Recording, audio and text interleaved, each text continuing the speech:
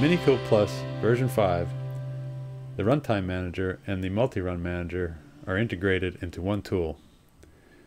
This makes it easy to see general calculation features like the name of the output object that you will be creating, as well as the type of multi-run calculation that you'll be performing, all in a single glance. Multi-run calculations assume that you have created a system using the Select Components tool and defined your system using the Tableau or calculation wizards. This provides a template in which one or more parameters will be changed to create a multi-run calculation. Parameters that can be changed include fixed ions, including pH, the partial pressure of gases, total concentrations, equilibrium constants of any species, enthalpy values of any species, and special parameters like temperature, ionic strength, and in some surface models, parameters like surface area or solids concentration. Multi-run calculations are broken down into three categories in MINEQL Plus. There are titrations, two-way analysis, and field data.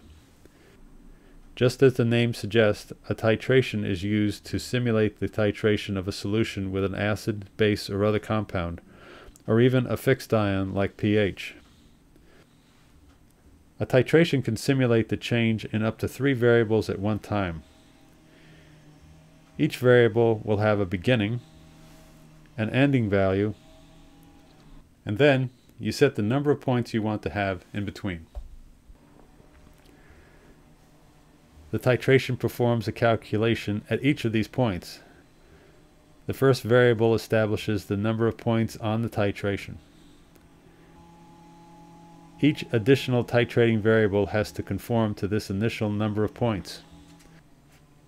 For example, titrating a system with sodium bicarbonate would require 3 components to be selected as multi-run variables: sodium, proton, and carbonate.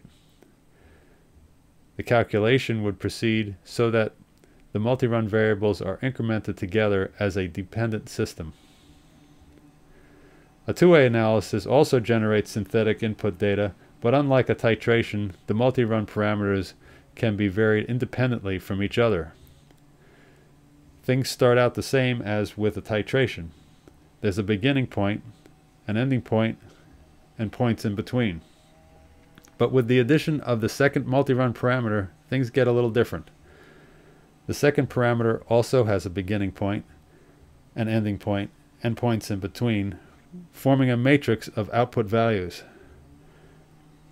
For a titration, you produce n number of points. For a two-way analysis, you produce a n times m matrix of points. A titration allows you to simulate observed phenomena.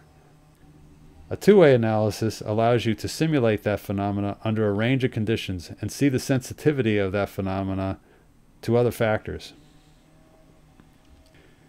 A field data analysis is a term used in MINEQL Plus to any multi-run calculation that addresses data from an external file. The file could indeed hold data from fieldwork, but it could be laboratory data or multi-run simulations that are more adaptive to your specific needs than MINEQL Plus's titration or two-way analysis can provide. Basically, any simulation is possible using the field data option. The external file must be a text file and in row-column format. The file can be in free format with spaces separating the columns. Each column represents a parameter you want to vary. For instance, pH or total concentration. Each row in the file is an individual observation to be calculated. For MINEQL Plus, all that is required is to tell the software what parameter is located in what column. There's no specific limit to the number of rows you can have in the files, although the number of columns is limited to 25. From these simple approaches, a wide range of simulations are possible. We'll go into the graphics representations for all these in a separate video.